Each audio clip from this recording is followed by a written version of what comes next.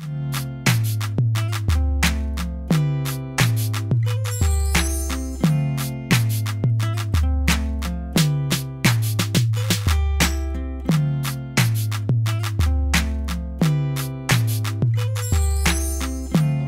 dans Time Out, on reçoit Abad. Bonsoir Abad. Bonsoir.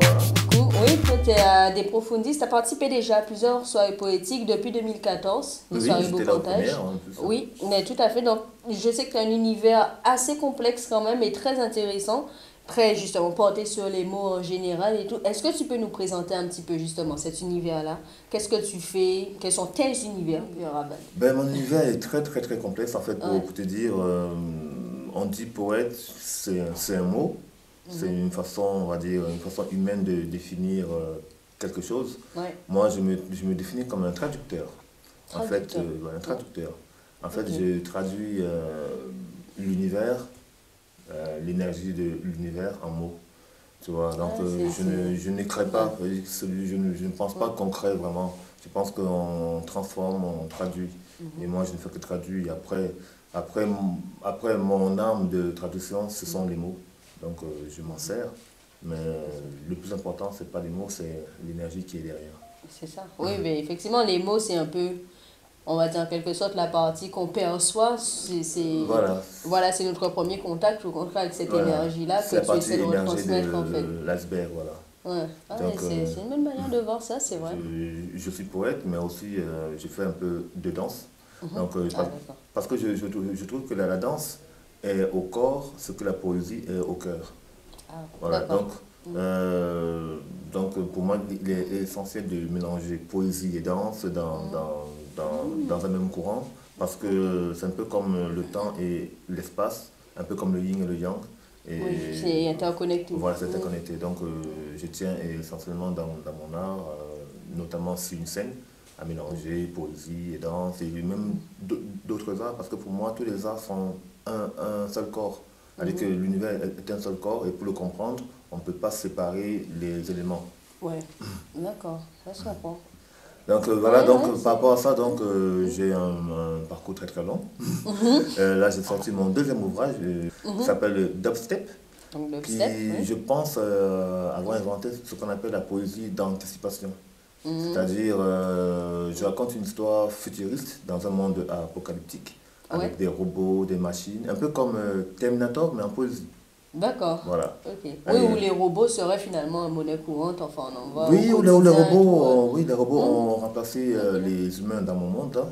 Et ces robots-là croient que ce sont eux les humains. Jusqu'au jour où il y a un virus qui rentre dans le système et qui fait comprendre à un des robots, qui est le héros de mon livre, que ce monde-là est une supercherie, qui ne sont pas les humains, mais qui sont des robots qui ont remplacé les humains qui ont disparu.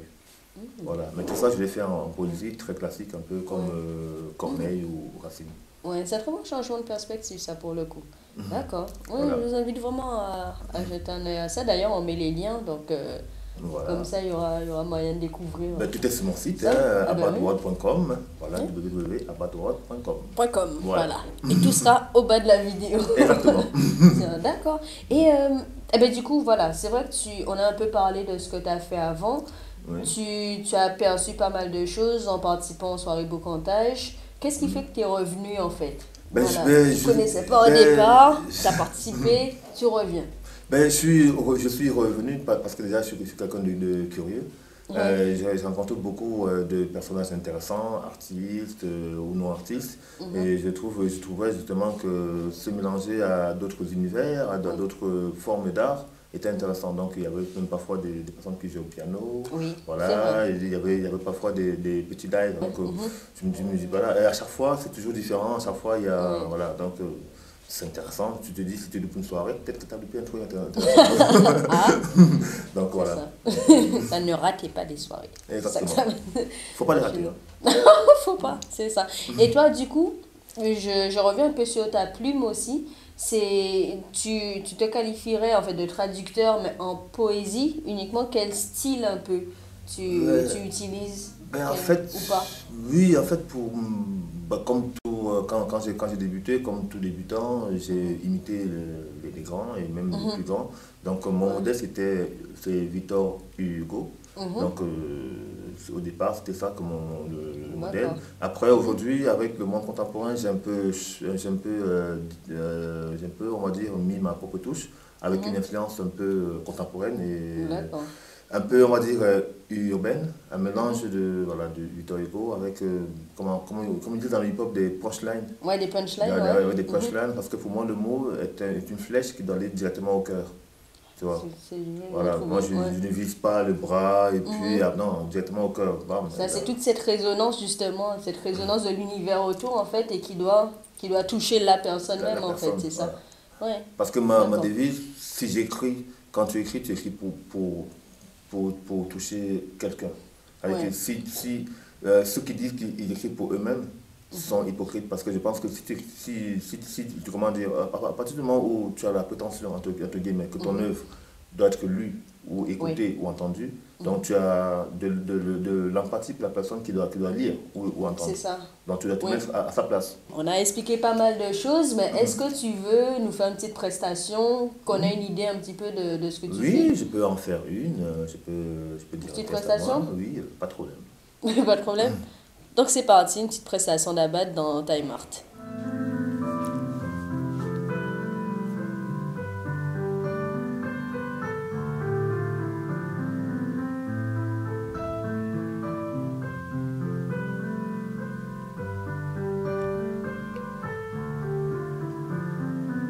Laisse-moi te dire, les mots n'ont pas de force pour crier tout ce que mon âme contemple à travers toi, où épuise son écorce. L'amour est ma religion, tu en es le temple. Laisse-moi te dire pourquoi mon être tremble en ta présence comme ému par ta lumière. C'est qu'ici-bas, il n'y a rien qui te ressemble. L'amour est ma foi, tu en es la prière. Je veux croire maintenant que tu prends ma main, qu'il vaut mieux être deux pour supporter la route. On est si peu de choses quand on est un humain, que l'on se sent moins seul quand l'autre nous écoute. Alors nous nous changeons en géant comme une âme qui marche dans la nuit sans craindre ses flammes. Et on devient bien plus grand que tout ce que l'on voit, comme un homme tout neuf qui a trouvé la foi. Alors on n'entend plus tous ces bruits qui nous rendent fous. Notre cœur devient une grande chanson, dans laquelle chacune des notes c'est tout de l'autre. Le bonheur est un son. Le bonheur est un son. On n'a plus peur de rien quand quelqu'un nous regarde, comme s'il n'y avait rien d'autre à l'horizon. On a l'impression qu'on vient retirer nos hâtes. Notre cœur enchaîné peut sortir de prison. On n'a besoin de rien quand nous avons l'amour, même pas du soleil puisqu'il y a le jour. Nous n'avons même plus envie d'aller là-haut. Je n'aurai plus jamais soif car tu es mon eau. Garde bien tous les poèmes que je t'ai écrits. Ils contiennent mon sang, ils contiennent mon cri. Pas de toi ma seule constellation, c'est toi mon infini. Toi, ma seule nation, je ne suis rien d'autre que le cri qui parvient jusqu'à toi et dont tu deviendras le gardien. Je ne suis rien d'autre qu'une voix qui t'appelle. Laisse-moi te dire à deux, l'amour, c'est le ciel. J'espère vraiment que cette vidéo et la prestation qu'on vient de voir là-bas vous a donné envie d'en apprendre plus sur lui. J'aimerais bien te laisser la parole si tu as un dernier mot pour la fin ou pas. Un dernier mot pour la fin, en fait, je vous invite tous à vous rendre à la prochaine soirée de Profundis qui aura lieu le 25 novembre. Oui. Et aussi, pour ceux qui aiment la poésie et les images, venez à l'espace Cardin où je suis en exposition pour mon second livre d'Upstep le 23 octobre. Le 23 octobre, tout à fait. À l'espace Cardin. Voilà. Mais en plus, pile le jour de la sortie de cette vidéo. Tu y seras de quelle heure à quelle heure? J'y serai de 9h à 22h.